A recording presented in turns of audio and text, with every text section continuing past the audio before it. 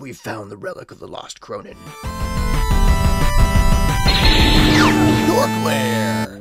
Welcome to another DorkLair action figure review. Today I'm taking a look at the Cosmic Legions Tusk Science Officer test shot from Four Horsemen Studios. Huge shout out to Dan Briggs, aka the Cubicle Collector on Instagram, who loaned me this figure. And not only did he loan me this figure, but he did give me permission to do a little pop and swap action. So stay tuned for that later in the video. Anyway, this is the Science Officer, one of 3 Legion builders in the wave. It has this alternate head sculpt, a whole bunch of accessories, a really cool figure. This one's going to be, I think it's going to be sort of whites and blues. And then this alternate head sculpt here is going to be sort of like a purplish color, like a light purple. But yeah, Tusk Science Officer. Let's get into this review. Okay, as always, starting off with a nice close shot of all that sculpture. And again, when we have a test shot like this, we can really focus on all the lines in the sculpture and not on the paint. Although this figure won't have a ton of paint. This being a Legion builder will be mostly a white color. But tons and tons of intricately sculpted little details throughout this spaceman, alien, cosmic character right here. I love this helmet sculpt, and as you saw in the beginning, it's got sort of a interior part there, and I'm kind of wondering, like, is this actually a helmet? Even though it's like the same shape, the same general shape as the alien, I almost wonder if this is like an android drone. You know how like the Geonosians designed the battle droids to kind of look like insects a little bit. Maybe it's like these guys designed this droid or android or whatever to look like itself, because it doesn't quite look like a helmet, right? It looks like tech inside there. And then we have the backpack piece here, which is removable. And like I said, Dan gave me permission, so I will definitely be trying some swaps here with that thing. The chest piece here, I think it's glued in, but I think the torso is relatively the same as some of the other figures' torsos. And so I'm guessing that this part might be modular, at least on the factory end, where they can put different chest ones on the front. Because I feel like there's different, I feel like this same chest on other figures has a different emblem or, you know, circular piece on the front there. And then very similar to Mythic Legions, he's got the sort of soft rubbery belt that pops on in between the torso and the hips. Similar to Vorga, he also has the Boom Boom hole cover, as it's known in the Legions community, which is essentially like an armor piece to cover his butt right there. And then getting down into the legs. The legs and the arms are where you're going to see reuse typically on these guys. And then he's got the lower legs that kick back, and then the boots that don't have the split toe or anything like that. So very cool looking figure right here. And again, this is a Legion builder, so I think it was initially on pre-order, it was $25. The standard retail price will be like $40, I think, or maybe $45. And this is, of the 2 that are very similar looking, this is the one that has sort of the whites and blues as its general color scheme. Next up, getting a look at accessories, he does have the rifle with a ton of really sharp lines and little tech details throughout, scope on top, and it does have the one port for the little like adapter pieces, which I'll show in a minute. And then he's got a pair of the pistols, the sidearm type weapons here. These are great, so kind of have a dual wielding, and they have the holes on opposite sides so that you can have them hanging on his hips the way I showed it at the beginning of the video. I already showed the alternate head sculpt right here, and here's another look closely at that thing. This is going to be purple, and the eyes are going to be green, I believe. He has like the little hologram heads up piece that will be in a transparent plastic that is the same as the Cronin. So I almost imagine there's like a search for this relic. It's called the Relic of the Lost Cronin.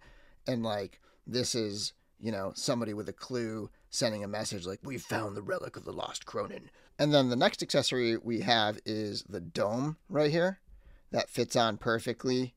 And then so this will obviously be like a clear plastic, and then that pops off there, and then this piece can come right off like this, and so that you can have him unhelmeted just like that. And I like how they included all the little details in that dome piece. So nice. Just amazing attention to detail. And then he does have 4 adapter pieces, so 2 short ones and 2 long ones. And I'll kind of pop those on to show. So like, for example, these here, you can pop it on his side, and then you can stick the pistol on his side like this. I think there's probably one. Yeah, this one on his back. You could potentially put that here and maybe store his rifle on his back like this. I'm not sure if that's the best place for the rifle, but you know, something like this, and just kind of like gear up your guy. And then also I thought I would show how this one fits here. This little heads up display right here. So like this will be, you know, translucent plastic, and then he'll be like he's looking at a readout right there. So very cool little adapter pieces and sort of like this modular system that they're doing. I think it's going to make for a lot of fun, not just from Four Horsemen, but also from customizers making things that can attach to those parts. He also comes with a whole bunch of different hands with various types of grips over here. Okay, for comparisons, I thought it would be fun to do it with the dome on, and with it on, he sits right under 7 inches. And first up, we have a couple other Cosmic Legions test shots. First up, Oleg Thygar Grave Ring version on the left. Thank you to Eric Miller for lending me that figure. Check out my review of that one as well. And on the right, we have Vorga. Next up, we've got a couple Mythic Legions 1.0 style figures. On the left is Zazar stock, and on the right is a kit bash of the Furious 4 figures. A couple other lines, a Masterverse Zodak on the left and a Mezco Craig on the right. Here we have a Mezco Predator on the left and a Storm Collectibles Gears of War Kate Diaz on the right. A couple smaller ones. On the left is an Action Force Kit Bashed Swarm Trooper, and on the right is a Marvel Legends Green Goblin retro figure. And finally, my favorite adopted member of Cosmic Legions, NECA Alf. For articulation, the head is on a ball joint, and it can cock side to side, and it can twist all the way around. There's also a twist below at the neck, but the ball joint can twist as well, and that's how that looks. Pretty cool looking neck piece right there that I didn't show earlier. The hinge on the shoulder will be a little bit limited by the backpack. It's also got a swivel. You have single jointed elbows, twist at the gauntlet, twist at the wrist as well. This particular wrist has a vertical hinge, but there's different wrists with different directional hinges. You've got the ball joint at the waist that can give him a lot of range. This one's pretty loose, but a lot of these test shots are kind of like that. Remember, these are not final products. They are still going through revisions in the, you know, the finalizing process with the plastics. One limitation in the articulation is he's not going to kick forward very well because there's this static piece in the crotch area that limits things. I don't know if that's removable, and I'm not going to probably try to remove it because it's not my figure. But there we have a single jointed knee. Over here, there is a twist below the knee, there is an ankle rocker, and a hinge as well in that ankle. Overall, if you've ever messed around with a Mythic Legions figure, you kind of get a sense of what the articulation is here. And out of curiosity, here's a quick look at the Science Officer without the backpack piece on there. So you get a good look at the overall shape of this body with the core parts, just like the torso itself and the arms, and just kind of how this whole thing looks. And the back is a little flat. It's a little like, I don't know, indented, I think, just to kind of make room for the backpack. But other than that, I think it's a pretty cool look. And then I wanted to do a couple head swaps just so you can see how this body looks with some other heads on there. First up, here's the Lost Cronin. I think this looks awesome. When I had put it on Vorga, it looked big, but on this body, I think this head sculpt makes a lot of sense. So there's the Lost Cronin skull. Speaking of Vorga, I think her head looks pretty awesome on here as well. And then one Mythic Legions head, we have Zazar's head sculpt on there. And one quick kit bash here. This is the genius idea of Dan Briggs himself, who said you gotta try putting that backpack on an unarmored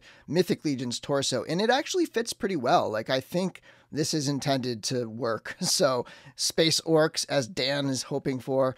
I mean, any kind of like bare-chested, crazy thing you want to do with your space guys, I think it's going to be a pretty good mix and match opportunity here. So there's Zazar with the space armor on, and until next time, may the Force be with you.